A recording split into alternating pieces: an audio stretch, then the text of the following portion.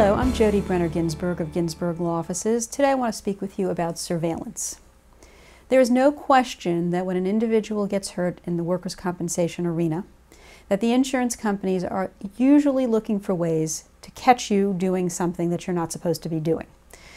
They do not believe in many cases that you're as hurt as you think you are. They do not always believe that you follow doctors' restrictions and orders. The fact of the matter is in our caseload, our clients are typically hurt and rather hurt very badly. And I always advise my clients in the following manner. When you're injured and your doctor has restrictions on you, whether it be no work at all, whether it be 10-pound lifting restrictions, no bending, stooping, or squatting, you must follow those directions at all times.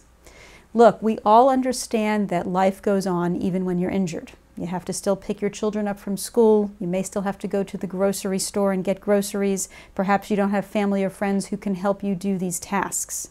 Unfortunately, when you do these tasks, because you have to do the basics in life, the surveillance cameras can be on you and can be used against you in great force.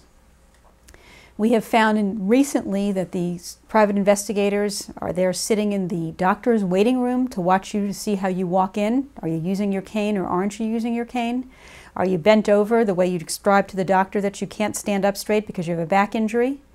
And so you have to just be truthful with your doctors, be truthful with me as your lawyer, and do what you can to stick within the guidelines that the doctor has given you in terms of restrictions. You must understand that what happens is these surveillance cameras could be at the grocery store following you. They could be, as I said, in the doctor's office. They could be outside your home. They could be at the gas station following you. And then what these private investigators do is they take the surveillance video and they send it either to the insurance company and your treating doctor in many cases and say to Dr. X, look, Mr. Smith or Miss Smith is now able to lift a grocery bag. Well, if he or she can do that, why can't they go work at the store and bag groceries? Or why can't they stand there and do another particular job that doesn't even require any lifting? So you have to be very, very mindful that what you are doing physically can come back and really affect your case. This is not about doing anything improper. This is about being smart in terms of what your restrictions are. You also have to understand that if you start posting on Facebook and other types of social media, that this too can at times be obtained by the insurance companies and used against you.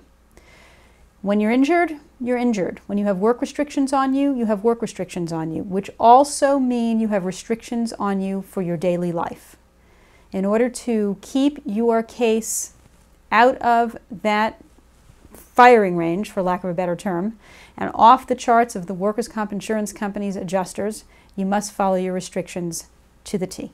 If you'd like to speak about this or any other aspect of your case, please give me a call at 770-351-0801. Thank you.